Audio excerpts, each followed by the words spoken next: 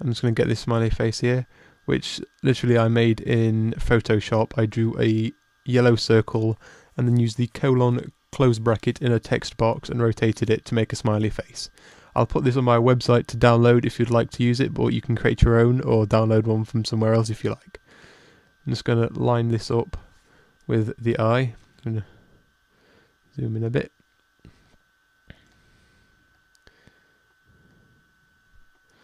And then let's get a rough idea, that'll do.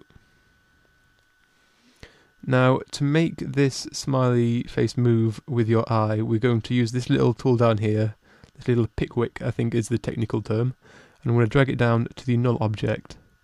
And that should link the smiley face to the null object, so it should track. If we just play that through, you can see it's following it along. Now, it's not going to be exactly perfect in every frame, and you may have to go through and do a bit of frame by frame editing just to get it right, and it's worth it in the end, trust me. The next thing we need to do to this smiley face is to add a mask so that we can get the shape of the eye correct and for blinking as well. I'm just going to make this null object invisible to go to that square. And then select the smiley face layer. I'm also going to make that invisible so that when I draw my mask I can see the eye that I'm drawing to. And with the smiley face layer selected, just click on the pen tool and you're able to just draw a mask. It doesn't have to be amazingly accurate. A few points, and then finish that off. And then bring the smiley face back and you can see that it's masked it off there. Now with that selected, I'm going to press the M key twice, which will open up the mask options. I'm just going to set the feathering to 20 pixels, just to make it blend a bit better. And there you can see it fits a bit better in. Also, you might want to change the opacity down to about 70%. And as you can see, the mask doesn't fit all the way through, so we're going to go to the start of the video and we're just going to zoom in so we can get a more accurate view, and we're going to click this where it says mask path, click the stopwatch to set a keyframe. And one way you can do this, if you hold down the command key or control on a PC and the right arrow, you can just skip through frame by frame. You can see that one's totally off. And you can just do this all the way through and you can see where the different where you need to change your mask. Like there, for instance, the tracker has probably just gone off slightly because the eye is closed and it lost what it was trying to track. Now to rectify this, if you go down to the null object and select that, then I usually use the arrow keys because it's easier, and you can just move the null object because that's what the tracker point saved to, the null object. So this way we're not actually moving the smiley face, we're moving the null object, which moves the smiley face. And then just click on that and we can just change this mask and just line it up. Now one thing I've noticed while doing this is as the eye blinks, even though the frames don't always have the eye closing completely, it's always a good idea to have the smiley face disappearing, because it's being yellow, it's quite bright, and you kind of expect that it will disappear at some point. Now then I just click the null object and just moved that across just to line it up a bit better, and then clicked on the smiley face layer again to move the mask.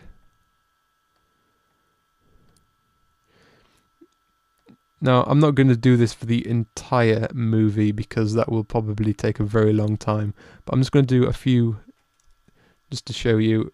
Like there, frames don't seem to change, but the tracker has moved and the null object has moved, so I'm just going to go from like frame to frame, just checking that, try and get these in the right place. That's not so bad. And then you can just go through at your will, your leisure, and just move these into place. and change the mask as well as you go along.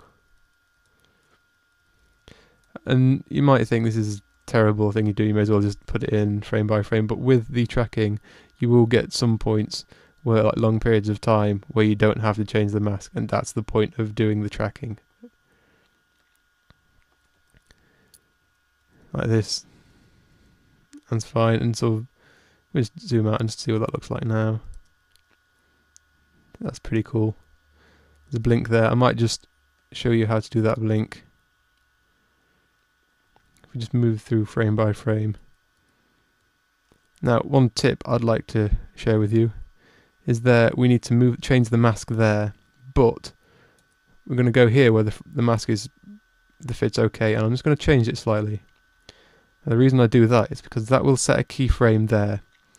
When we go here and we change the mask again, if we don't set that keyframe just before, then all of this space here, it will, or After Effects will automatically fill in the missing keyframes on morphing the mask to look from its previous position into that one, and you'll slowly get the mask closing over time when you don't want it to. And I couldn't figure out why it did it for a very long time, but it annoyed me quite a lot, and then I just discovered it's because it was doing that, sort of fitting in the missing keyframes. There we go, and just sort of close it down slightly. Then again, I'm just going to close it off completely here by just literally closing up the mask. And the same there, and then here we go, it's opened up again. So we can just open out the mask.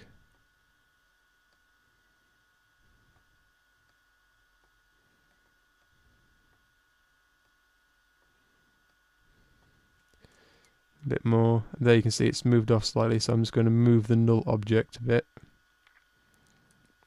And the longer you spend tracking the object and changing the tracker, the less time you'll have to spend moving bits on the null object. I'm just sort of whizzing through quite fast just so I can get you the basics down.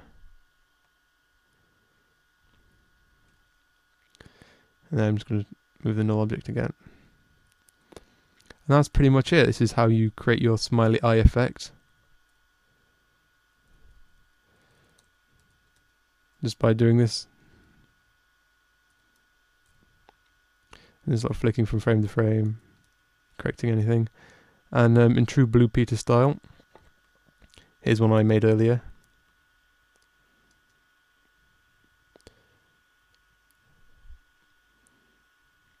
And this is actually just the intro that you watched earlier. And then here, I just turned off the thing and then moved the smiley face to the other side.